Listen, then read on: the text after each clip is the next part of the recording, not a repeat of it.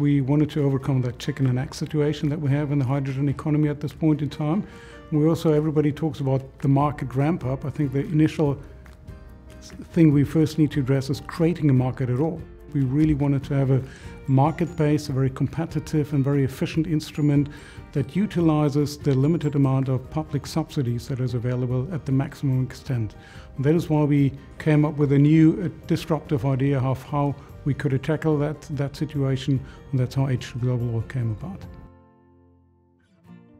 What the companies really need is security in regards of risks, in regards of how to finance these projects. And what H2Global is doing, first of all, we are reducing these risks on the market. And secondly, we are a very solid off-taker. And that's very key now for the companies, because they can rely on it and they can start really with their businesses.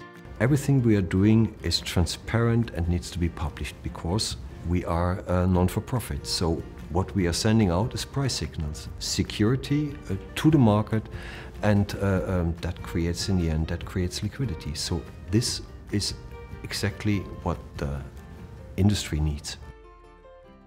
H2Global is a concept that emerged in Germany, but it's really a concept that is for the world. And it's right now, it's been used to sort of support imports to the region, but it could be used in other contexts. So for example, if we are trying to really make a change in regions of the world where hydrogen is yet to be really developed, but we are trying at the same time, for example, in Africa, to make sure that people have access to energy, they have access to a new industry that creates jobs, but it's also clean.